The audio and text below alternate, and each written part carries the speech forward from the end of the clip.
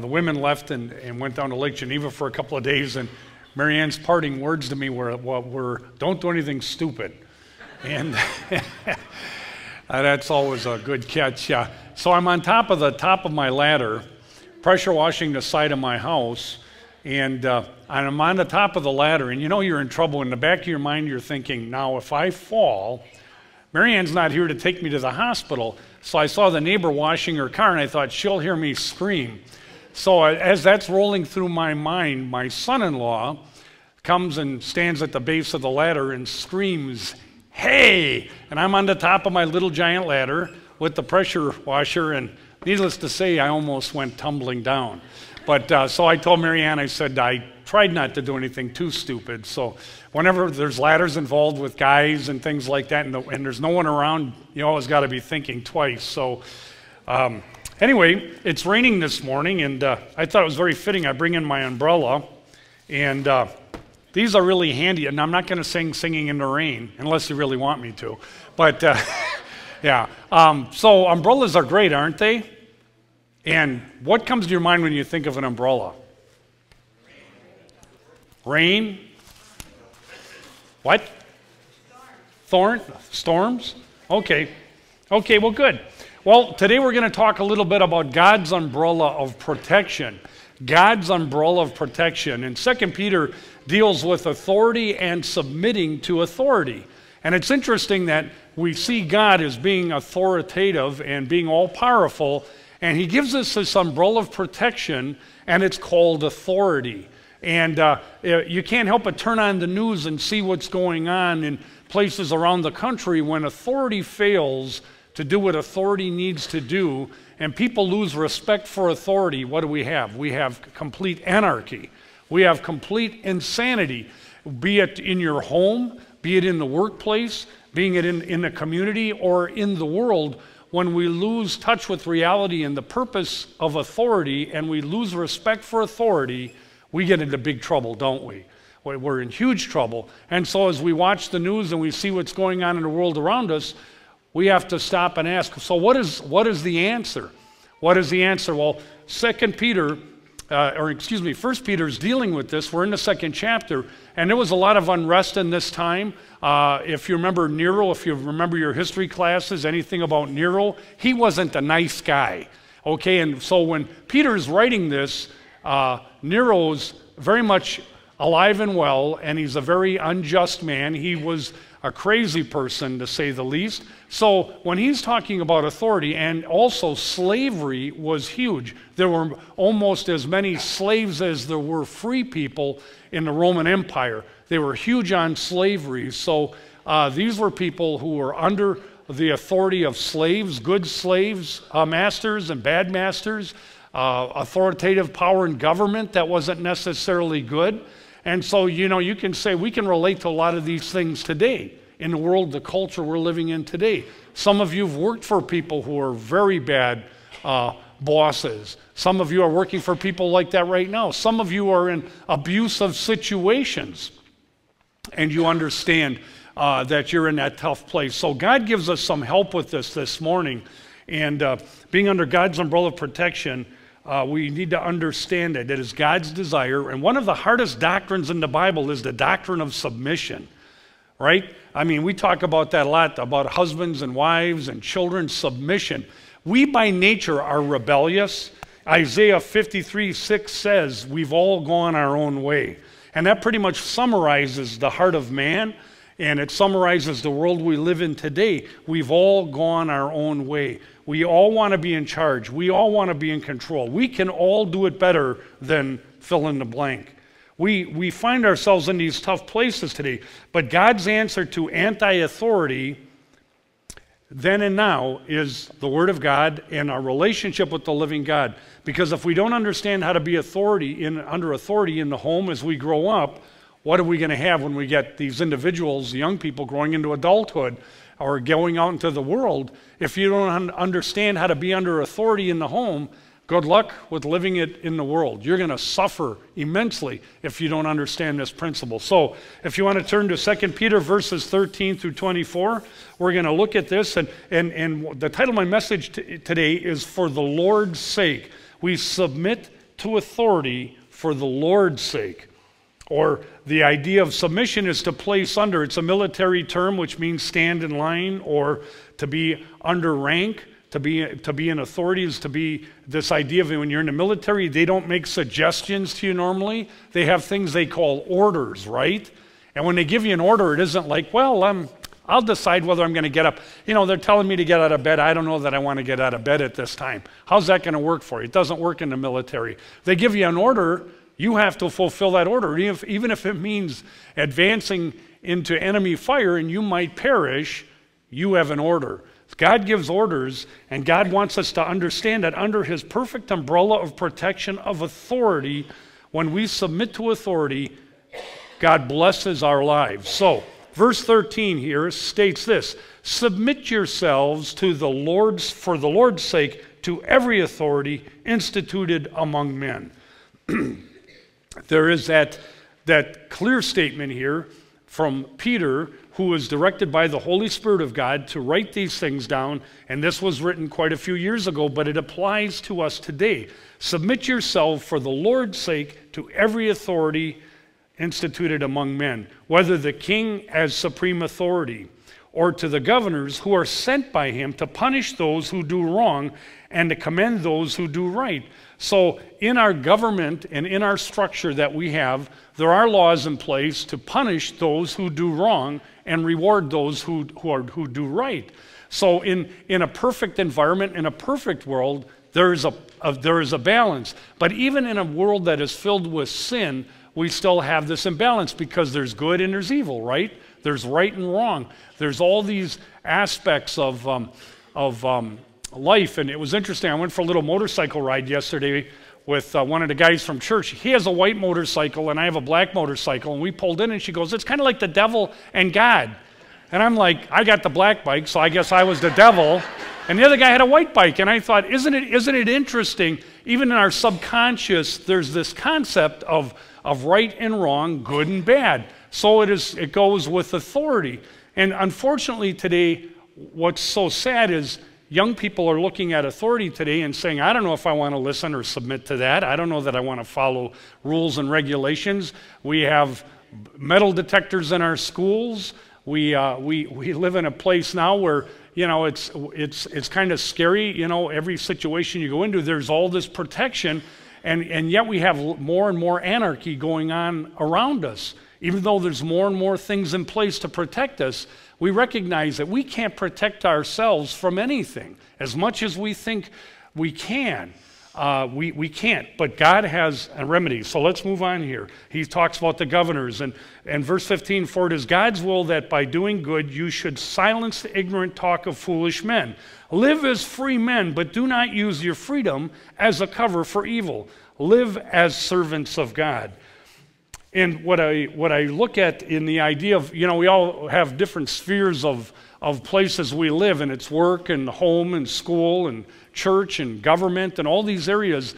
And so when he tells us about submitting to these areas of authority, it's important. But he says here, and he's telling these people in this time, that live your life in such a way that people cannot bring reproach against you.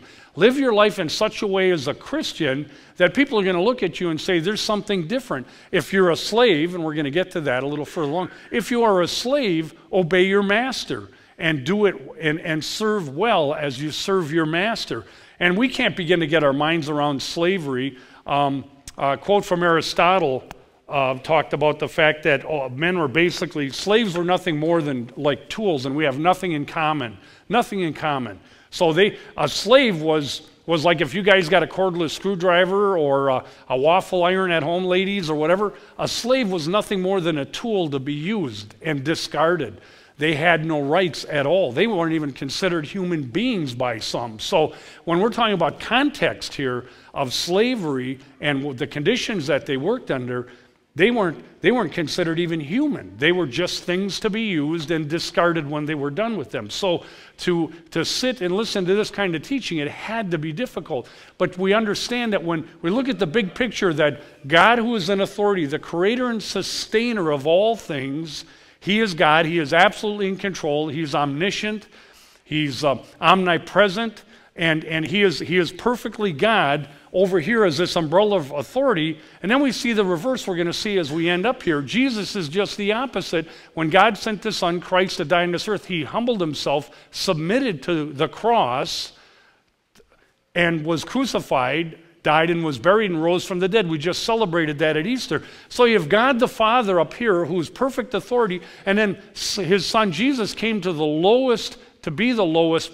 He took on the sin of all the world, perfectly innocent, where none of us are innocent. He's perfectly innocent. God humbled himself and became a servant and even died the death of the cross. So God the Father, perfect authority. Jesus, the perfect picture of submission under cruel, unjust conditions. And we just went through Easter, all the illegal trials and how he was mistreated and betrayed, and his friends turned his back on him, everything. So God the Father, perfect authority, Jesus, perfect submission. So we have the absolute top of who we see as our Father, and then we see the absolute bottom of Christ being willing to humble himself. So when we look at this picture in between here of authority and submitting to authority, none of us will ever suffer as Christ suffered. So we see these truths in the teaching of Peter that are the thread through this whole key area here. Then he goes on to say here in verse 17, show proper respect to everyone, love the brotherhood of believers, fear God, honor the king.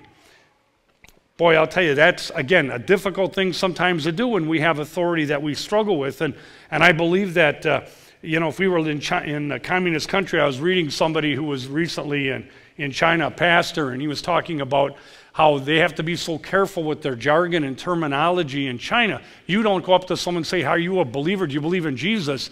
The way they respond without getting into trouble is to say, we're like-minded. We're like-minded. Someone asks you, what do you believe?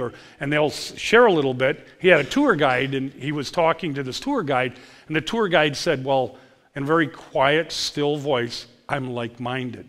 You've got to be so careful what you say and who you say it to, or you can go to jail. So being under authority, authority system that doesn't allow you the freedom to express your faith is something that very few of us will ever grasp. And I'm sure by the time our children or our grandchildren grow up, our country will be in that place where we will not have the freedom to express how we feel. We're moving that way. It's becoming more and more evident every day. So anyway, this idea of honoring the king no matter what. And Proverbs says this. I love this in Proverbs 10:8 says, the wise in heart accept commands, but the chattering fool comes to ruin. Isn't that good? I just love it. The wise in heart accepts commands.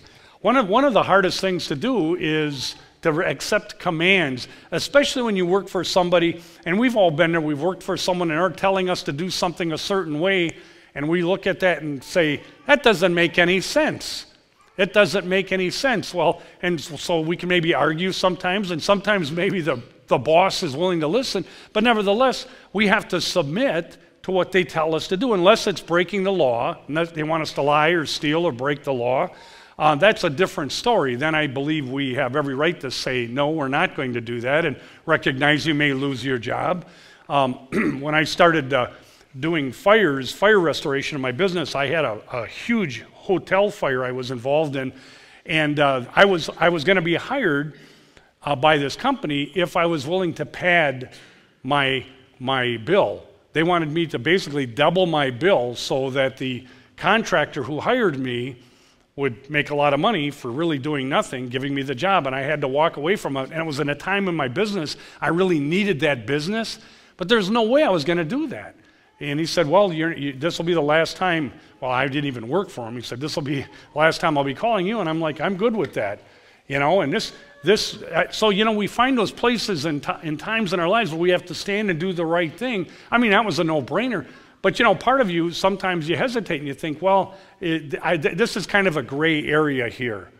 God wants us to stand and do what's right. Being under His authority is number one. So next part here is being God conscious. Verse 18, slaves, submit yourselves to your masters with all respect, not only to those who are good and considerate, but also to those who are harsh. And this idea here in the Greek has the idea of being twisted, morally twisted. So what he's saying here is if you have a boss who might even be morally twisted, corrupt, he's telling them you have to submit to this individual in this situation. And this was the culture that they were in. Now, there's a time where if you are being told to do something unethical, immoral, unbiblical, again, you have to make a choice. But if you're a slave, you're forced sometimes to do things you don't want to do. That's a tough spot. So those are the times you have to just commit those things to God and say, if I don't do this, maybe they're going to kill me or whatever. Those are tough lines in that. And so for us, hopefully we'd be willing to die for what's right. We would hope that. But anyway, let's move on here. The idea of being harsh. Verse 19, for it is commendable if a man bears up under pain of unjust suffering because he is conscious of God. To bear up under unjust suffering is having a sensitivity and a consciousness of God. How is that possible? Well, when we understand where God has us in our lives sometimes, we're there by God's appointment, and if God wants you somewhere else, he's going to move you somewhere else. And those are tough times when you realize, okay, God has me in this situation. I have to make a choice. What am I going to do? Well, if it's not breaking the law, unethical, immoral, you have to submit to that authority. But again, we find ourselves in situations where we're asked to do things continually in the world we live in. And so we have to find out, where do we stand, where do we draw the line? And one of the things of authority is praying for the authority that we're under.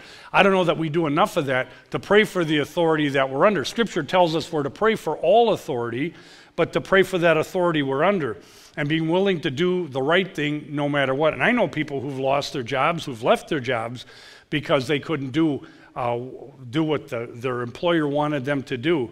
And corruption today, if any of you work anywhere at any length of time, you find corruption on so many different levels, no matter where you are. And so standing and doing what is right is the God-honoring thing to do, and recognizing who ultimately is in control. Who will I answer for at the end of the day? And sometimes it brings financial struggles when we do the right thing. But I believe God will bless us as we go through those difficult times. That is commendable, that we are conscious of God.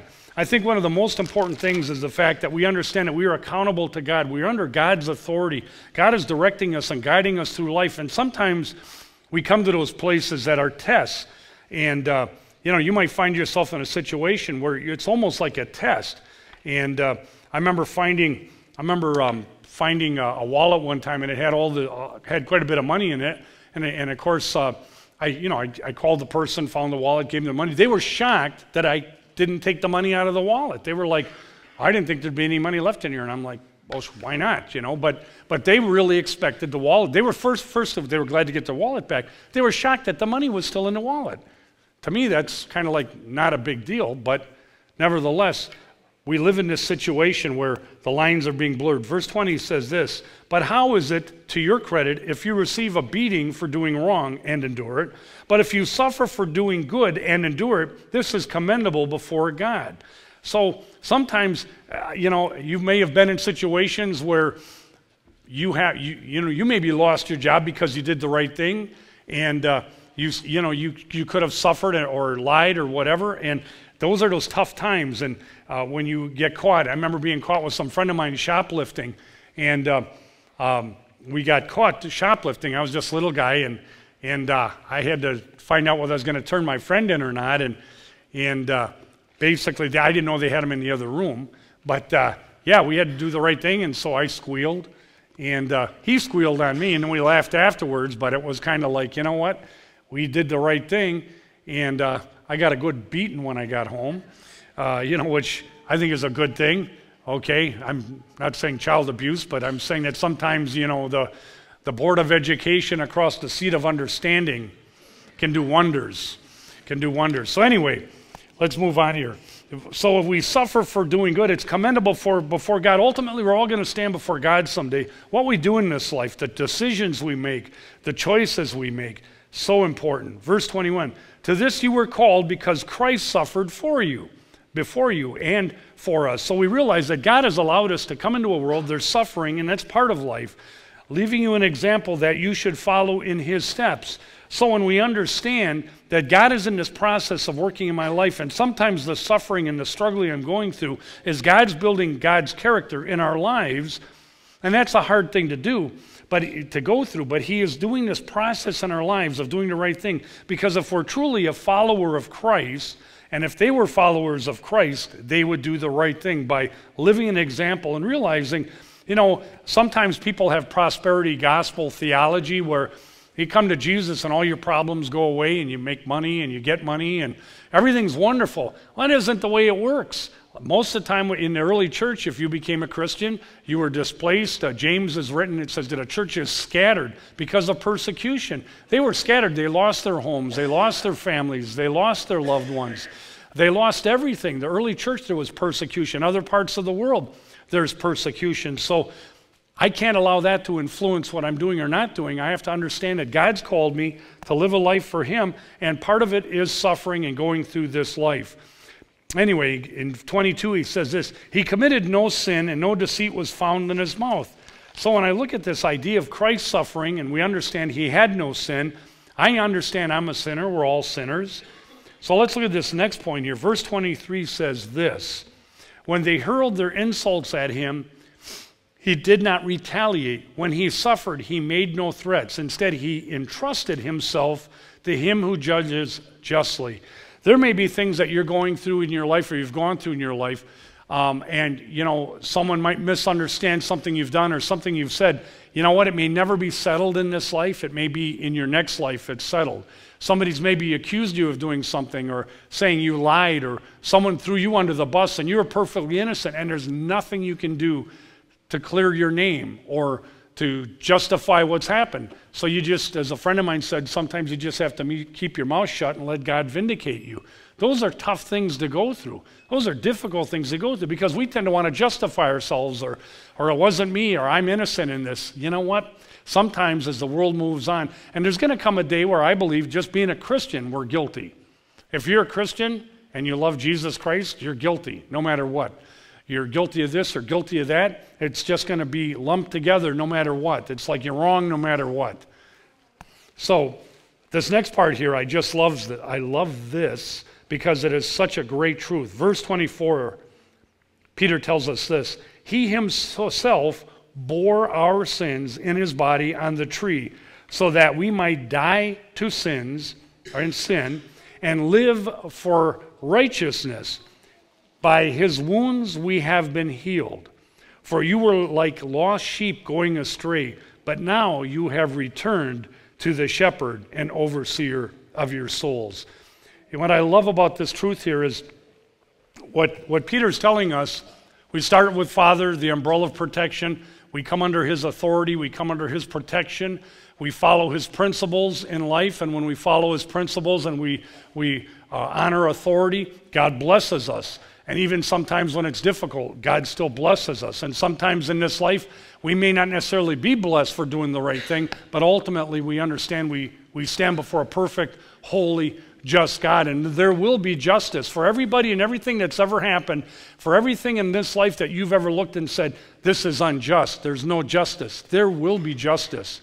There will be that day in court. Well, justice will be served because God is perfectly holy, and because God hates sin and he dealt with it on Calvary doesn't mean that people are going to just be able to get through this life with a get free card. So that's part of by his wounds we've been healed. As I was studying this, I look at the fact that God being all powerful and all knowing, through the death of Christ, he gives us this capacity to be healed. Well, what does it mean to be healed? Well, one of the pictures is physical health. Well, we know that we're all perishing, and I do believe God does miracles today. I do believe God still heals people today. But for the most part, even in Jesus' life, he didn't heal everybody he came in contact with physically, but he gave everyone an opportunity to be healed spiritually through Calvary. You see, we were separated by our sin. We were lost. We were sinners, and Christ came and healed us, gave us the capacity to be born again, to start over, to have a new life, a new nature, a new capacity. We no longer have to sin.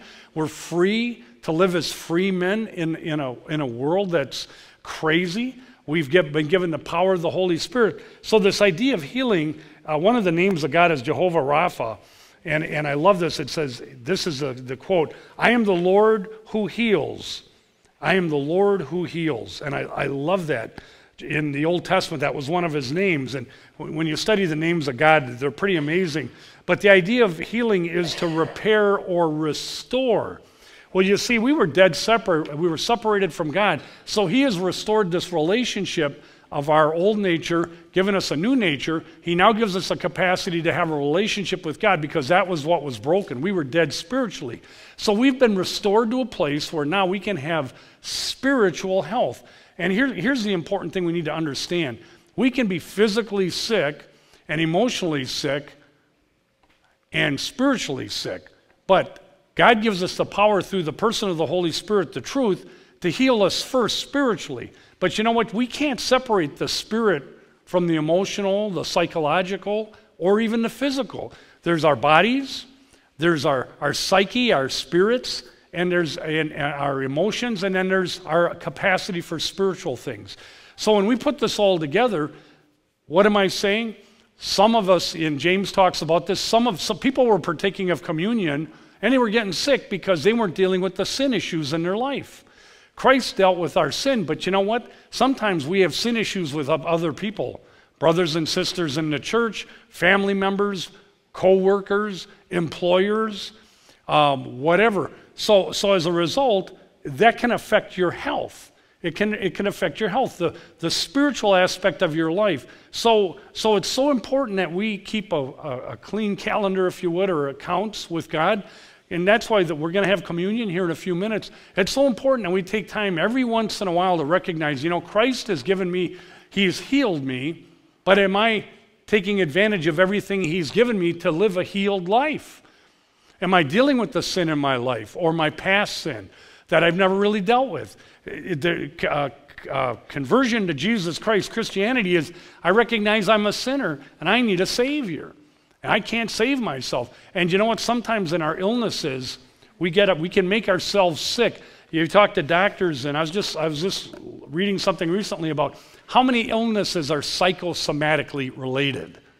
How many illnesses? How many people literally have made themselves sick and are sick because they don't have the proper relationship with God, or they have no relationship with God. And we Christians, we've got these monsters in our closets of things that we've never dealt with in our lives, guilt or anger, bitterness, whatever it is, and it's literally making you sick. So and the beauty of it is you just bring it to the great physician, to the Heavenly Father, and say, God, I'm dealing with this. I need you to help me with this area of my life. I can't forgive this person, or I'm so bitter, I'm so angry, and you don't even know you're angry and bitter. Man, those things just eat away at you, don't they? I mean, we've all been there. I mean, none of you are acknowledging me right now, and that's okay.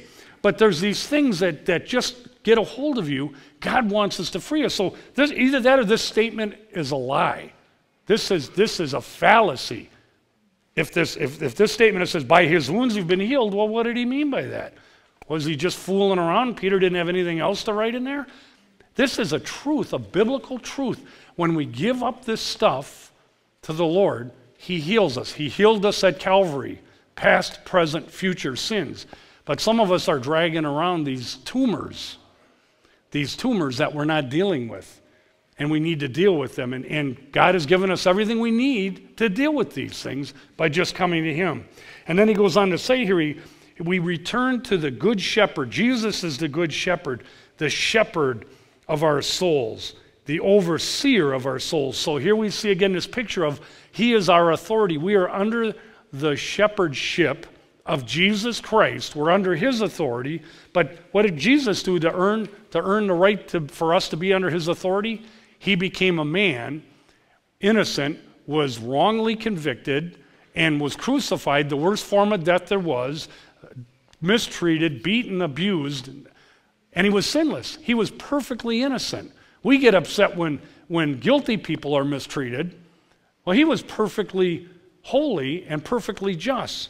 So here's this reality again. God the Father, the umbrella of protection, and Jesus Christ has earned the right by dying on a cross to purchase us back. He bought us. We were all slaves. He bought us out of the slave market of sin. He paid the price for us. Now we're free. We belong to him. We're slaves to Christ, if you would. Wow, what a great master we have. What a great God we have. He has bought us with a price. We belong to him. So the key is, are you living like that? Are you living like that? If you don't understand what that is, you're really missing out on all the abundant possibilities of life. And my heart breaks for you. Well, we're going to take communion, and I just want us to just transition to that. We'll be taking the elements together, and I just want us to kind of get focused on this. And let me just pray as the men come forward. Father, we come to you, and you are perfect, holy authority. You have the right. You own everything, belongs to you. We belong to you. You purchased us with the blood of your own Son, Jesus Christ. And so, Father, you want us to live under authority. Help us to learn how to live with and under authority. And God, we do pray for those who are over us. We pray for our government leaders. We pray for our community leaders. We pray for our bosses. We pray for our neighbors, husbands, wives, parents of children. Father, we come before you realizing that you are the author of authority. And so, Father, we submit ourselves to you. And Lord, I pray you'd search our hearts today so that we might understand what it is to have been healed by you, and that the desire you have for us to sense that healing. In Jesus' name, amen.